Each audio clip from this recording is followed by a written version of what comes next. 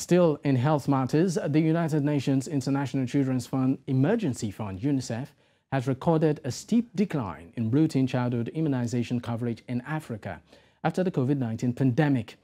Against this background, UNICEF and other stakeholders in the health sector have urged African leaders to prioritize improving childhood immunization to ensure every child is well vaccinated and protected from deadly diseases. News Central's Omolola Ololade has more.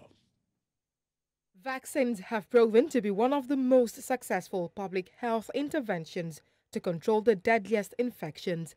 Yet, in Eastern and Southern Africa, the continent have experienced a 6% decline in child immunization coverage compared with pre-COVID times, with more than 4.6 million children missing out on life-saving vaccines in the last 3 years, according to UNICEF.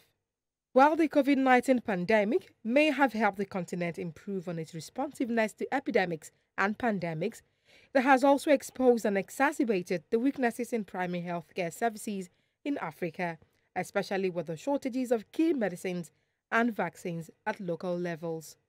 Countries like Nigeria must address their local vaccination failures by prioritizing funding for access to vaccines, strengthening large capacity vaccine coverage and storage, maintaining an effective cold chain, improving research centers, and addressing vaccine hesitancy. However, the consequences of failing to vaccinate children may become more severe in years to come.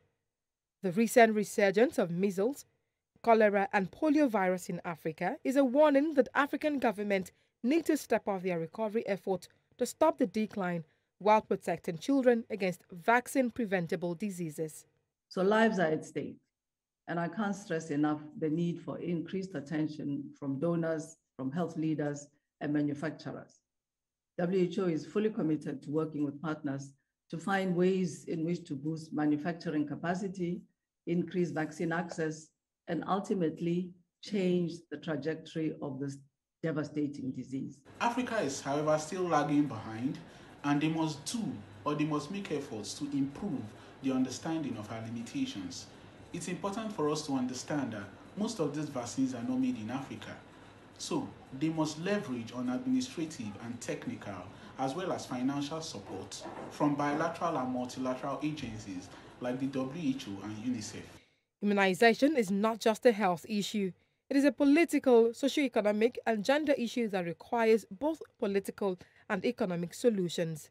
UNICEF, as well as other stakeholders, call on African leaders across the region to act fast while taking strong political action to reduce the gap in vaccination and make sure that all children are immunized and protected.